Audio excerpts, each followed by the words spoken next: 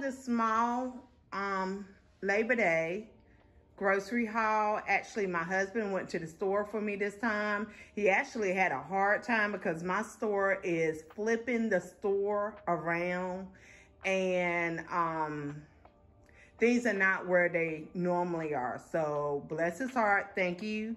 I appreciate it, honey. So let's get on this haul. I'm gonna start over here.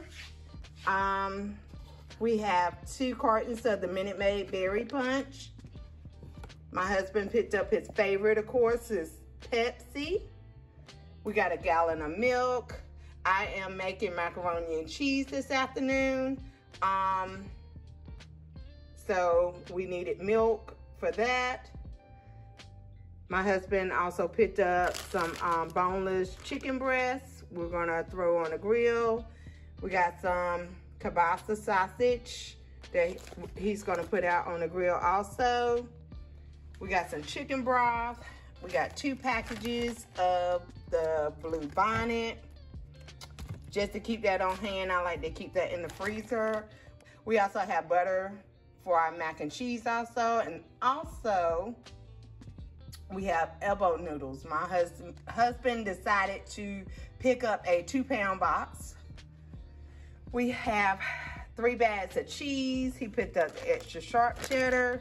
He got a triple cheddar. He was supposed to get 2 triple cheddars, but he said that this store, they were out. They were pretty much out of everything, so he had to improvise. So he got me 1 of the bags I asked for, and he also got mozzarella cheese, Kraft, because of course, great value, it was gone. He picked up a bottle of zesty Italian dressing by Wishbone.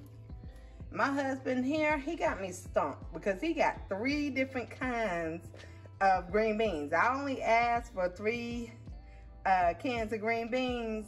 The cut green beans, that's what I asked for, but he wanted me to try this today. So he picked up a can of cut green beans. He got a can of French style green beans.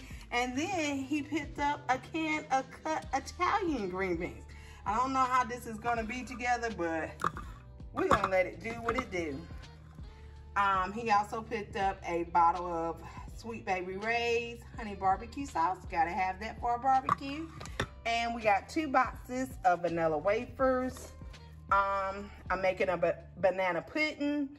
I may share that, not exactly sure. If I don't share it this time, I'm definitely sharing that recipe because of the different holidays that are coming up, but we'll see. He also picked up some liquid plumber so we can keep our drains open in the bathroom.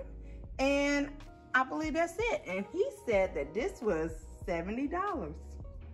Yeah, $70.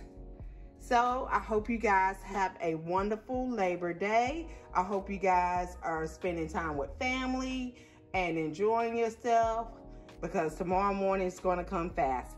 But I will see you next time. Bye, guys.